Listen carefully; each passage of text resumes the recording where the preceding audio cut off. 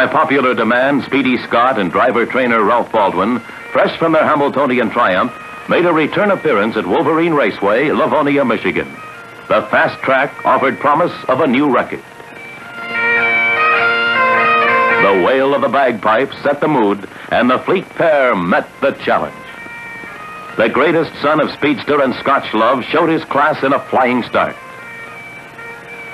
The first quarter was turned at 30 1/5.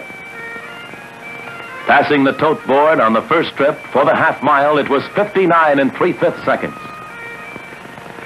1 minute 30 seconds and 2/5 at the three-quarter pole. 2 minutes and 4/5 seconds finish.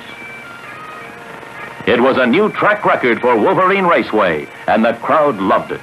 Mrs. Ralph Baldwin and owner Fred L. Van Lennep joined the great pair for well-earned congratulations on a record-shattering performance.